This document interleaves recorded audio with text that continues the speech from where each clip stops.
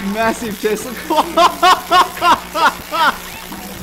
When it touches your body to ground, you've got this really quite high amount of current that's traveling through that path. G'day, you legend, and welcome back to another Electrician Reacts. And in this video, we're going to be finding out exactly how electricity kills you. Is it volts, amps, or stupidity? I mean, we've all had our stupid moments. Ow.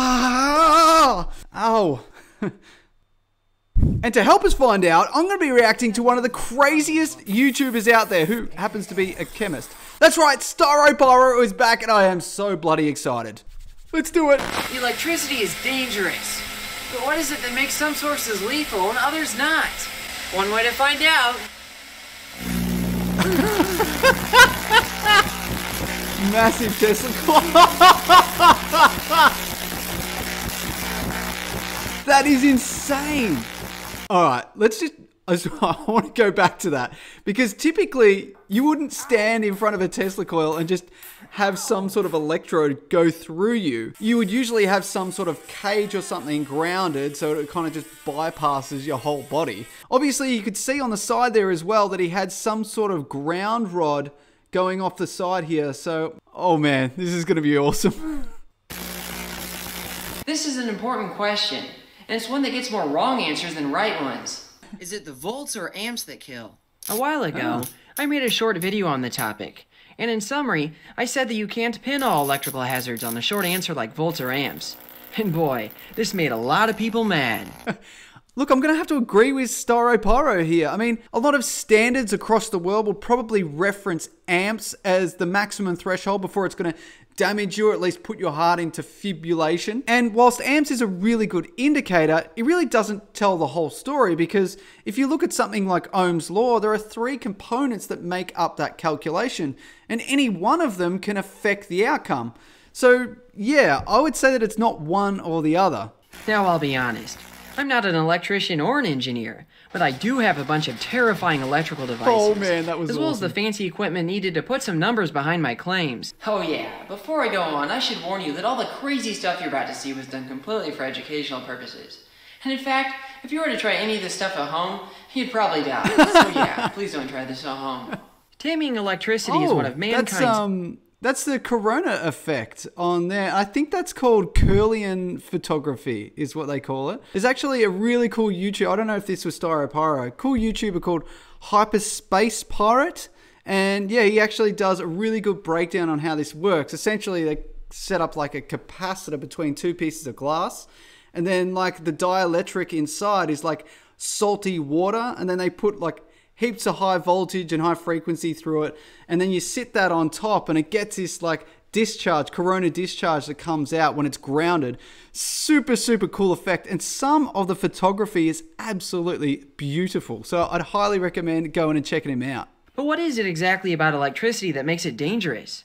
Well, this is a complicated question, and the answer depends highly on the source of that electricity. First, let's consider our biggest design vulnerability when it comes to electricity, and that's the nervous system. Nerve cells work on electrical signals that are a small fraction of a single volt, so it really doesn't take much to override these with outside means. I mean, anybody who's licked a 9-volt battery knows how easily a mere 9 volts overpowers all the signals going to your tongue. Oh. I mean, who would do that? Energizer Max, the Fresh Maker.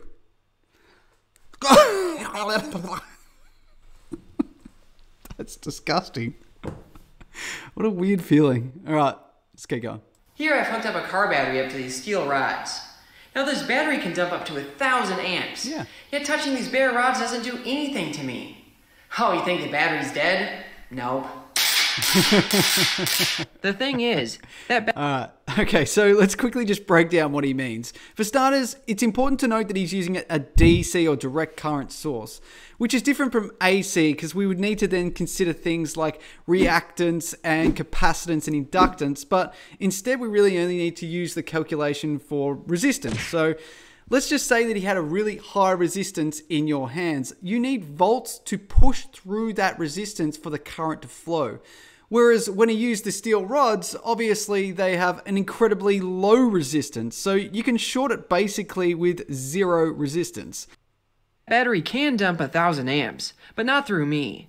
It's only a 12-volt source after all, Yeah. and my skin's resistance is high enough to block all but a minuscule amount of current from going through my body. Exactly. Ooh. So this all makes it seem like it's the volts that matter here, right? Let's go ahead and put that idea to practice. Let me use this apple as a model of the human body. It has an even higher resistance than me, about 10 million ohms. In order to put a lethal current of 100 milliamps through it, Ohm's law says I need 1,000,000 volts. Why don't we test that out? You can watch the voltage here and the current here. Okay. A couple notes about the setup. I'm using a voltage divider so I don't kill my meter, Fair which enough. means the actual voltage is 10 times higher than what the meter shows. Gotcha. As for the current, I'm measuring the voltage drop across a 1 ohm resistor, which means the voltage measured is the current going through it in amps. Alright, let's slowly crank up the voltage there. So you can see that those two electrodes are touching the outside of that apple, and we need to consider like the capacitive effect of that apple. Very similar to the videos I've been making on like the non-contact voltage sensors. So what you might have is like a dielectric breakdown of the apple, sort of the outside there. And then of course inside the apple, they've got really, really low resistance because it's filled with a lot of water with a lot of impurities in it. So as soon as it breaks that down, it's going to start conducting very quickly. So let's just see what happens. Oh, it's conducting. Yeah. Ha, look at that. The Holy apple's crap. dead. really Ohm's going law for said it. I'd need 1,000,000 volts. Yet it was passing 100 milliamps at barely over 1,000 volts. Yeah. What gives? It turns out you can throw Ohm's law out the window in situations like this because the apple experienced something called dielectric breakdown. There you go. When the voltage across an insulator reaches a high enough point, the molecules in it get shredded by the electric field. This means the insulator suddenly becomes a conductor and will allow a huge amount of current to pass through it. Yeah. Ohm's law does not tell you when this happens. Right here I have a Van de Graaff generator.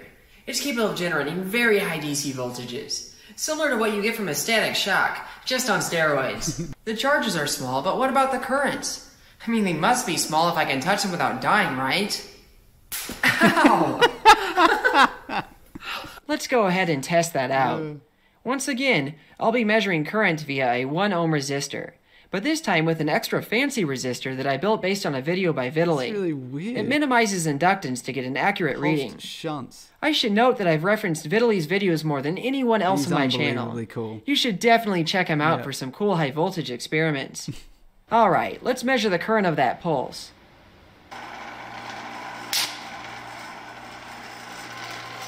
Look at that. That was 40 amps. Yeah.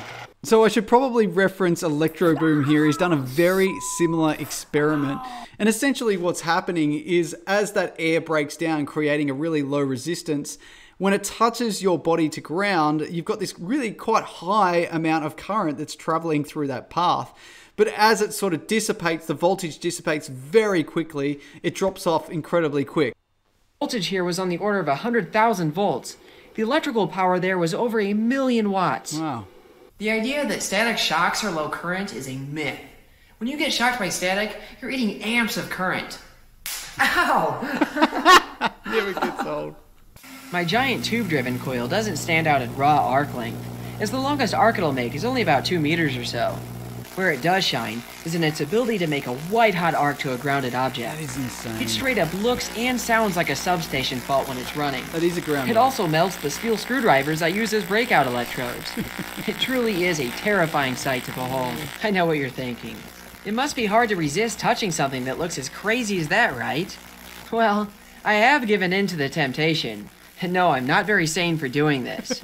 However, I do use a steel file to distance myself from that white-hot arc. But of course, I'm still conducting pretty much the full current there. Besides, it doesn't stop the arc from jumping directly to me occasionally. So why doesn't it kill me? Let's start with current. I've wound this current transformer with as many wire turns as there are ohms of resistance across it. Yeah. That way, its voltage readout is identical to the current in amps of a wire going through the middle. Feeding the grounded wire of my secondary coil through this will give the current output of my Tesla coil. Well, here we go. That's beautiful. Alright, it triggered. Look at that. That's 3.2 amps of current. Nice. That's not low current at all. Wow. In fact, that's actually terrifying. That is. If you doubt my measurements, let's try that again with this ancient RF ammeter. This nearly 100-year-old meter is quite simple. It's just based on a thermocouple, which actually means it'll measure lower frequency and even DC current just fine too. Let's run it hooked up to the Tesla coil. Alright, here we go. Well, there's an amp at least. Now I don't want to kill the meter, so I'm probably just going to stop it here. I ended up buying an even bigger meter, so let's give this one a go. Alright, here we go. Okay, I'm at full power now. It's reading only a little over an amp. Now I measured 3.2 amps earlier. Which is the correct measurement here? Actually, they're both right. This old meter reads the RMS current, and I looked at the peak current using my current transformer. Since the output is a sine wave at 50% duty cycle, that means that these measurements line up pretty much perfectly. Pretty cool, right? Alright.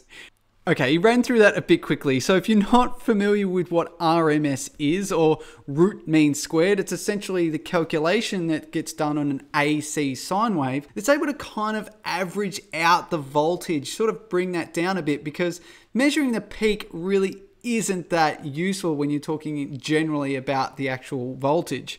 So a really good example of this, if you want to see the difference between the RMS value and the peak, is a video that Photonic Induction did on blowing up a fuse. He was charging up capacitors with a microwave oven transformer, and the transformer itself was rated to something like 2000 volts RMS.